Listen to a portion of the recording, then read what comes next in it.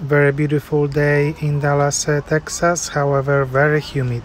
It doesn't make my life easier as I don't really like humidity, but here I am in the car waiting for my daughter to finish her ballet, and as you can see I look very tired. And here it is, 81 degree, 51% humidity. It might be not much, but actually I could feel it. Today I decided to finish some of the portraits that I started this week and last week. It takes a little bit of my time and energy as I have to figure out which direction I want to go with those portraits and how I want to finish them.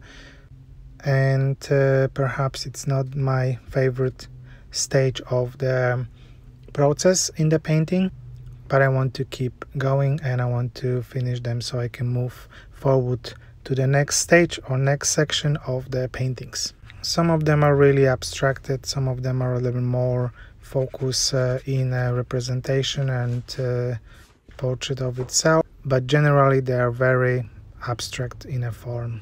Here is the year and the last mark I'm going to perform, and there you go. This one will probably change. I will add some more black ink to it, and there it is.